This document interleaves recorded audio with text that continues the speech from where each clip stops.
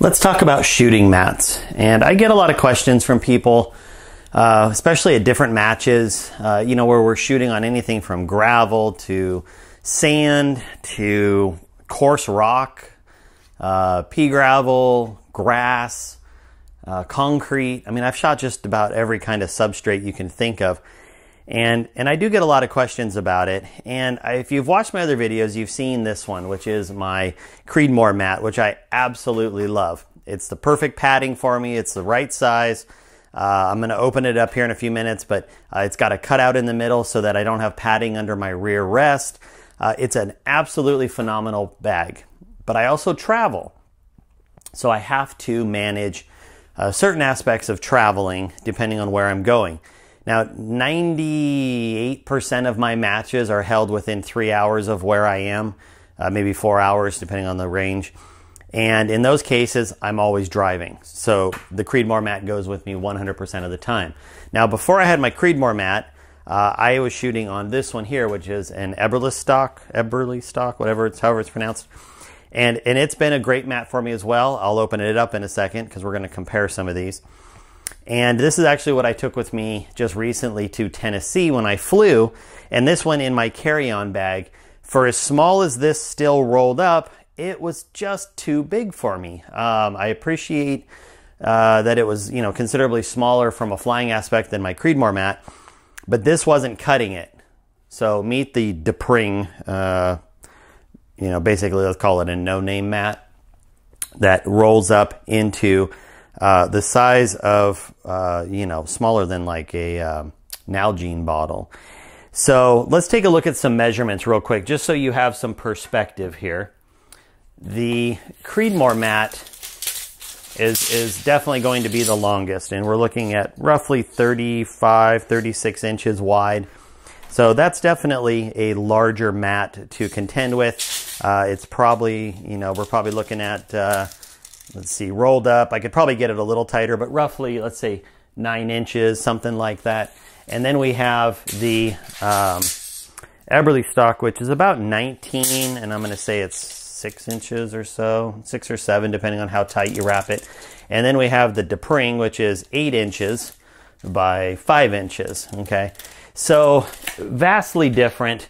Imagine carrying this versus this versus this on an airplane. Now, in a truck or car or whatever, you got a lot more flexibility. So this isn't like which mat is the best mat, because if I had my choice every time, it would be my Creedmoor. There just are times where it's not practical, so that's why I have to have a second mat. So let me get these set up. I'll open them up and we will take a look and see how they compare.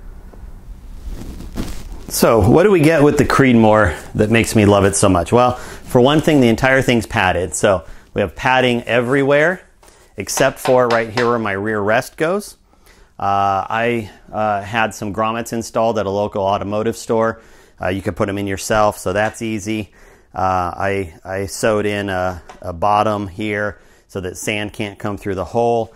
But this is, honestly, I got rid of all my knee pad shooting pants that I was using previously when I was using my Eberlestock all the time, because I can shoot on just about any kind of substrate and I don't feel it on my knees, even though this is a relatively thin pad.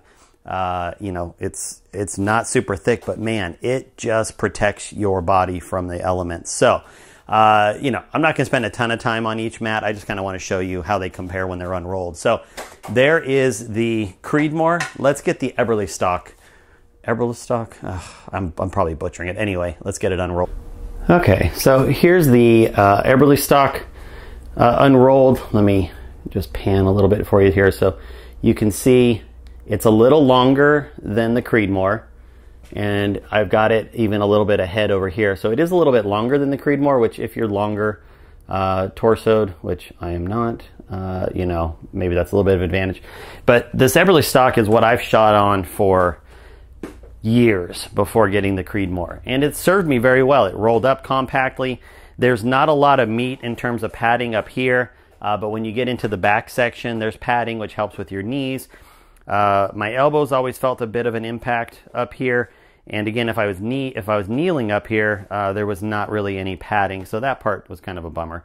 If you shoot with a bipod like TR or something, or more of like a Harris, I should say, there is a bar in here so you can preload against it if that's important, which isn't for me. And then I use some iron-ons just to make a bag location for me. I know it seems stupid, I don't really need it, but I had made some cuts on this mat, and so it sort of like fixed two problems at once, but it doesn't come like that, obviously. So this mat, again, has served me great. It has a waterproof membrane on the bottom here, which does help, although I haven't had any issues with the Creedmoor leaking through. But anyway, for a thin mat, it's really important to have that if you're in wet environments. You know, that's about it. I did install the grommets on it. You can see there's grommets in the corner. And that's mainly because I shoot in some really windy areas, so I do like to anchor it down. But for traveling, it was just a little too big. So let me unroll my third bag here, or my third mat, and let's really take a look.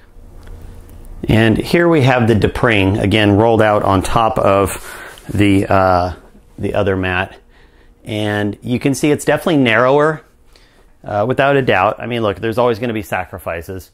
It does come with grommets already, and actually the whole kit comes with some little plastic stakes that you can use, like little tent stakes, and an extra little bag you can fill with sand for like an elbow pad or something like that. About 30 bucks. The Eberlestock, if I remember right, I bought it years ago, but I want to say it's somewhere between 80 and 100. The Creedmoor mat's going to run you, the full deluxe version like this is going to run you $100 something. So, you know, there is some cost factor involved, but for me, having a really nice high-end mat like the Creedmoor and then a cheap travel mat is a great combination. Since 98% of my shooting is going to be on my quality mat, I want to spend the money where it matters. For this, I'm okay with the lack of extra width here. I'm okay with the lack of padding. I'm even okay, if you look, I'm okay with the lack of any kind of waterproofing because I'm just going to spray this with Scotchgard anyway. So I've shot on this a few times. I've shot on top of gravel, and I've shot on top of like concrete, and no issues so far. You know, do I expect it to be as comfortable as the others? Absolutely not, but that's okay. It's only going to get used once, twice, maybe 3 times a year.